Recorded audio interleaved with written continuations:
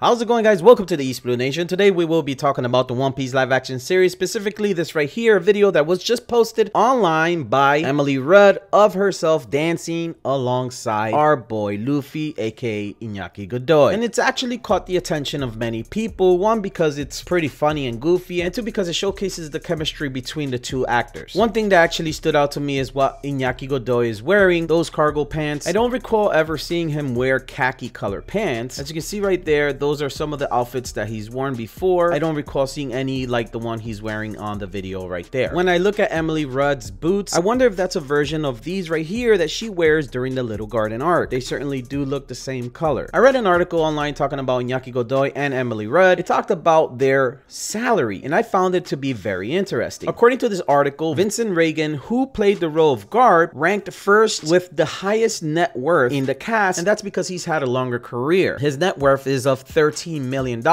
However, this same article talks about Iñaki Godoy's net worth, which is of $2.5 million. And it also states that Emily Rudd's net worth is somewhere around $500,000 to $1 million. For the live action, according to this article, Iñaki Godoy, aka Luffy our boy, and Emily Rudd, aka Nami our girl, were paid $320,000 and $200,000 respectively. So it looks like $320,000 for Iñaki Godoy and $200,000 for Emily Rudd. Now this seems like a small amount of money compared to the success of the One Piece live action series, and it makes sense because they didn't actually know that it was going to be as successful as it was. However, the extreme success of the One Piece live action series season 1 leads me to believe that their salaries will grow as well. So I'm happy for them because this was a very successful project. With that being said, what do you guys think about this? Put your thoughts in the comment section below. Make sure to click the like button if you enjoyed this video. Subscribe to the East Blue Nation if you're not already, and I will see you guys next time.